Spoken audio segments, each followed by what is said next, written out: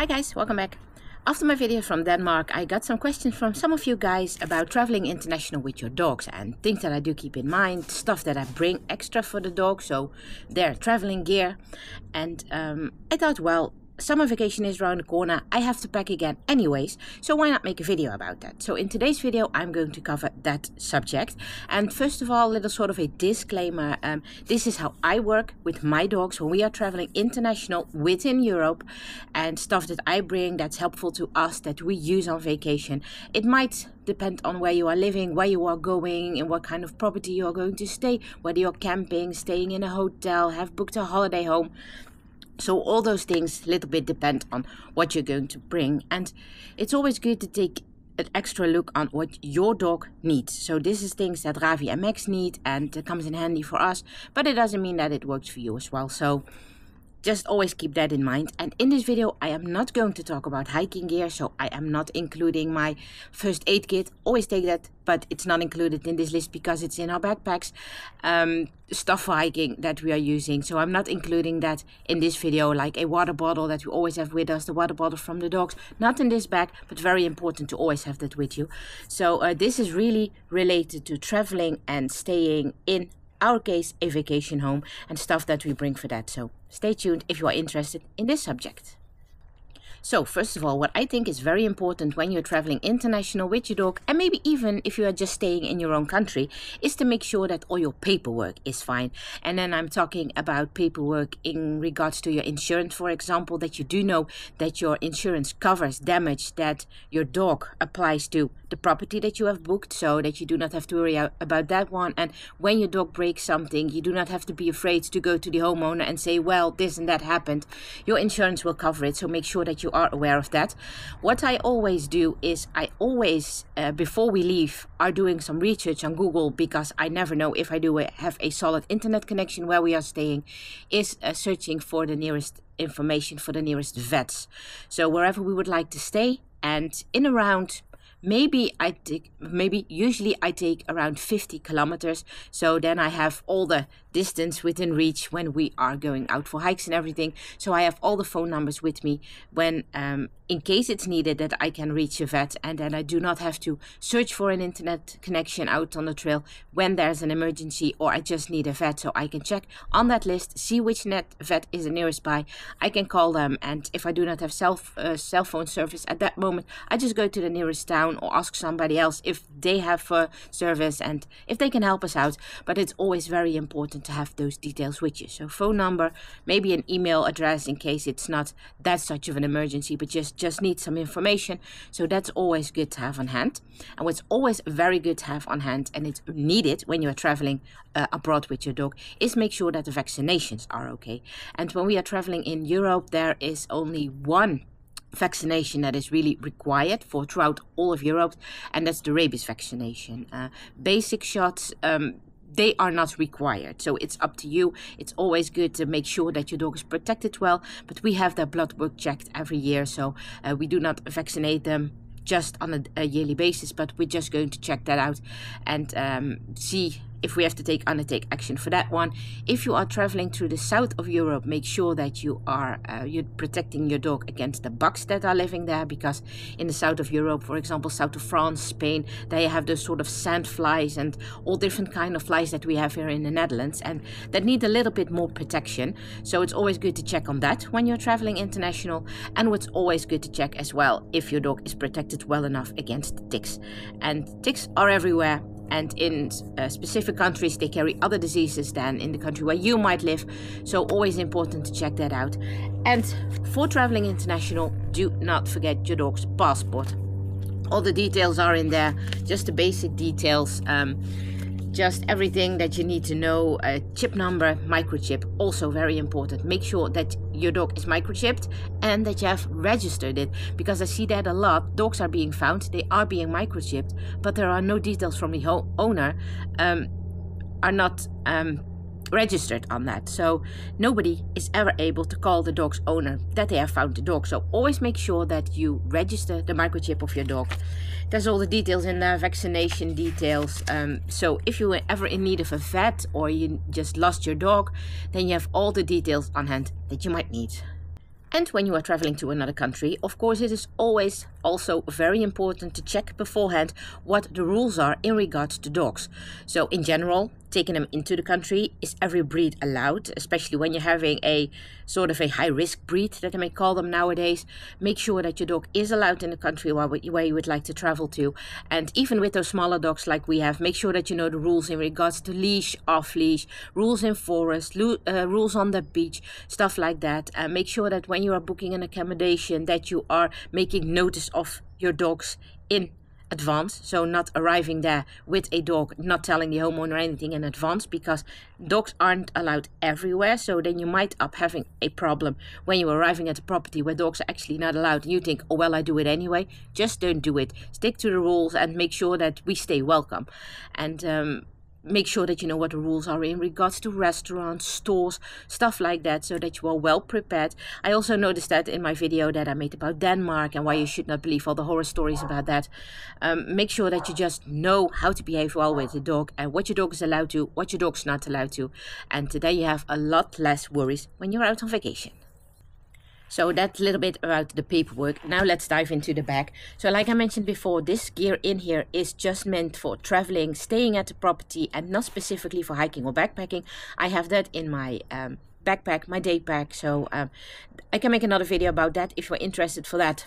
Leave a comment in the comment box below and I can make a video about that one as well. But this is just about traveling. The dogs always have their own travel bag. For now I have it packed for one dog. Usually, obviously, I carry for both of my dogs stuff in here. But yeah, I don't think it is very useful to put everything inside here twice and show you all the things twice. So this is just for one dog, but I will pack it for both when we are really leaving out.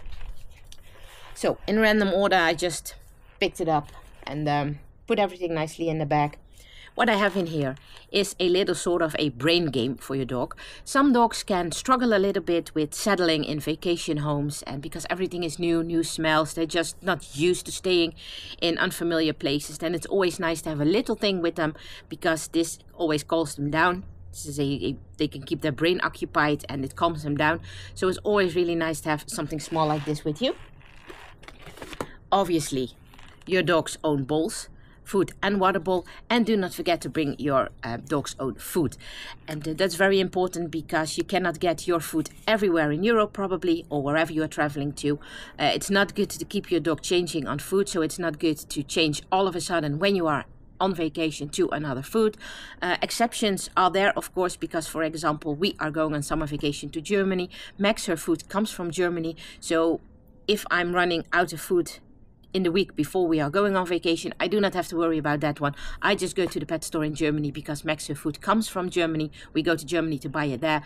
So I do not have to worry about that one. But Ravi is very sensitive on food, so I always have to make sure that I have enough food for him with me. So bowls, always very important to have. When you are staying at a property that belongs to somebody else, I think it's very important to treat that property like it is your own, and make sure that if you know that your dog at home sleeps on the sofa or on the couch, make sure that you check beforehand if your dog's allowed on the holiday home. And I always check that, and usually they say, yeah, sure, that's fine. And then I always make sure that I bring enough blankets to cover up all the furniture. And even if your dog's not allowed on there, then I cover it up anyway, because you never know if they, for example, jump on there when you're not seeing them for just a split second, or if your dog is losing a lot of hair and he's walking against the furniture, that it just stays clean. And it's also very important to take your own dog bed. So this is just a little one, but just take a look on what your dog sleeps in at home or on at home, depending on what your dog likes, and take that with you along on vacation. When you're going by car, that shouldn't be a problem, but you're keeping the property clean and your dog has a familiar place to stay on. That also helps them to settling down. In order to keep the property clean, make sure that you do have enough towels with you, small, big, whatever kind of needed. Just make sure that you have enough with you. We always have more than enough, and if you have a washing machine at the property that you have booked, well, then it probably shouldn't be needed to bring a dozen of towels. But if you are not, make sure that you have enough of them. And I also always have a bathing robe for the dogs with me, so whenever they got wet from the rain or in an exception, they do need a bath, I can cover them up, they can dry, and everything will stay nice and clean. I always take a long leash. It's usually about 10 or 20 meters, and I think that is really important, especially in countries where dogs are not allowed off leash and you would like to give your dogs a little bit more room to roam around. So then a long leash comes in handy. I really like the biothane ones. I always bring all different kind of leashes. They have their standard leash that they use here when we are just walking around the block. They have their flexi leash for the hikings that we are doing, and these always come in handy. Or when you would like to go swim or something, then you can easily use these. And I always have an extra harness for them. They wear their normal harnesses when we are just having the regular walks out on property, and just for an evening walk, morning walk, stuff like that. And for the really hiking stuff, then I always bring their so-called mountain harnesses, especially when we are going to the mountains. So I always have an extra harness for them. I made a review about this one a few months ago. I will link that down in the info box below. They are by Roughwear, and those are the harnesses that we always carry along for when we are doing the really hiking or backpacking. And make sure that always is attached to the harness or the collar. I do not recommend the collar in the mountains, but always make sure that there is a tag on that with your phone number, and always a case of an emergency number. You can add the address of the property where you are living, but we are so much spending time abroad that I have to buy hundreds of tags with every address from every place that we are staying. So what I always do, I have my phone number on it, and I have my mom's phone number on it. So in case I'm just out there with Ravi alone and something is happening, I always have made notice on that tag with ICE. That means in case of an emergency, and they know that shortcut everywhere in the world. So if you make sure that that is added to it, then when emergency services is helping you out and you are not able to talk to them, then they know who to call. So that's always a very good to have in hand. And that's most of the extra gear that I'm bringing. Now I will go through some stuff that I bring in regards to taking care of the dogs. So usually if we are on vacation, we do not let the dogs have a bath. It's not necessary, but there are always exceptions. Your dog can roll in something really bad, or for whatever kind of reason your dog might need a bath. So I always have a bottle of shampoo with me. I always have a brush with me. I have this spray with me that is against ticks. Enough poopy bags, of course. Never are too low on that one. Some paw balm. And I always have this little thing with me. It is a little roller, and it has a sort of sticky layer on it. So in case anything at the property is covered in dog hair, you can easily roll this over and it will take all the hair off. But in my opinion, it's always better to avoid that than having to fix that later. So therefore we always have this in hand. So those are the things that I have with me in regards to care products. My first aid kit, like I mentioned, but that's always in the day pack for when we are out on the trail. But do not forget to take that one. Next up is food. Well, I already mentioned the normal food of your dog, that you should be aware of that one. But I always bring a whole array of snacks, extras and stuff like that. I have always something to chew on for the dogs. Chewing also calms them down, so it's nice after a day of hiking, or just when you're having a day of doing nothing, that your dog can chew around a little bit. I have all different kind of snacks with me. So I rather have way too much on those than way too less. If you are traveling to a country that you know, you obviously can go to the pet store, but I will always make sure that I have enough on that one. I always bring some toppings. Those are for their normal food, but sometimes dogs can struggle a little bit when eating, when they are not at home. Max can sometimes do that as well, and obviously it is something nice extra as well. I mean, we treat ourselves on vacation as well. Why not do that with your dogs either? This, for example, is beef liver with cranberries, and this is chicken liver with carrots, and that's just a little addition to add over that normal food. Also some extra calories if you're doing a lot of hiking. And usually I take some extra liquid things like bone broth, little bag so that you can hydrate your dog a little bit more and give them a little bit more of a kick for the inside, because they usually snack a little bit more when they are on vacation, things that they do not know, and then it's always good to give them something to keep their gut in a good shape as well.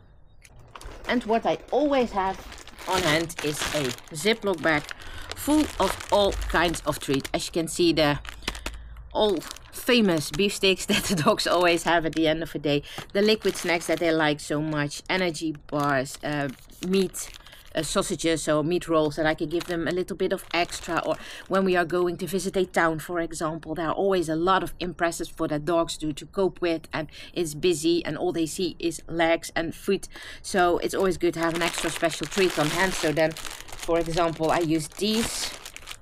Let me show you. This is just chicken with cheese. So I cut it up in little pieces and have that in the treat bag with me that I always carry along, so that I can always pick out some little snacks just throughout the day, or when we are running out of snacks in the day pack or backpack, so then I can always stock up on that one as well. And the last thing that I have in here is always a bag of wet wipes. These are just from for babies. You can take, they are specially made for pets, but these will work fine. Make sure that you take one with no perfumes in it, no alcohol in it, so then they are fine to use for your pet as well. So yeah, that is practically everything that's in the bag. So this is what we are taking along when we are traveling abroad with Max and Ravi. Like I mentioned, everything or practically everything double, like those snacks they can share, food related, those topping things they can share. Tick spray, I only need one, shampoo, so, but their bathing suit there, an extra towel, the harnesses, of course, long leashes, bring them for 2 dogs. And if you are having more dogs, make sure that every dog has their own set of gear, so they all have a relaxing vacation as well. So yeah, this is what worked for us. Turned out throughout the years that we are able to work fine with this one. This is all that we need, and usually that is, can you call it a bad habit? I don't know, it's just a habit of mine that wherever we go, I always search on the internet for pet stores, because I'm always curious to see what is being sold in different countries, and then I'm getting some snacks over there and see if I can find anything new that's useful, that we can use for backpacking or hiking. And yeah, then we can store up on things, stock up on things. And yeah, well, I think it is really nice to take your dogs along traveling. Some people may find it daunting. They say if you take your dog, you can't do anything.